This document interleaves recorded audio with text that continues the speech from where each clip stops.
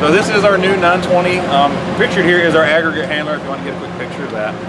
And so that being the case, it does have our latest and greatest engine in it. So we had to go stage 5 engine for our European friends. What it enabled us to do in the US is to bump the horsepower up. And it also has hey, this is a good time to do this.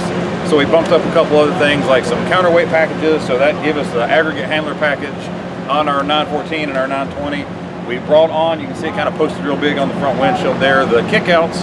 It's standard on the 920, optional on the 910, 914 for our price-sensitive customers. That makes the operation of the machine just that much more comfortable and smooth, easy to use, programmable, kind of borrowed from our bigger brothers in that space. That's some serious aha moments right there. A lot of the other complement things are LED lights. If you get that, you also get LED underhood. Work starts early, work finishes late. I don't have to explain an LED light. It's just very comfortable to have. Reversing fan is an option on there as well for some of those high debris type applications. Concrete dust gets everywhere. You know, put my other hat on, you're in the waste and industrial type applications. You want a reversing fan constantly. Underhood guarding or underbelly guarding and such. Hitch guarding, light guarding, cab guarding. So rear guarding, so and so. That's all options that are available per, so you can have all those. We introduced the larger tires on the 918M at the end of 2018. We've still got that option as well on this model. So that's again just kind of larger flotation, get your weight down low, wider footprint, you know, however you want to spell it.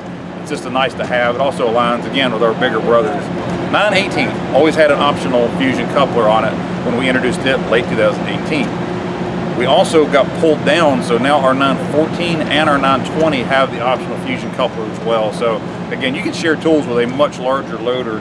That's really handy for those specialized tools. You're not going to put a 10-yard bucket on something this small. You are going to align a broom, a fork, a material handling arm, some kind of specialized tool that you know, particular customer might have designed.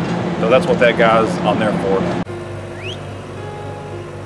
When your dealer services your Cat, they know there's a lot more riding on it than just you. Let's do the work.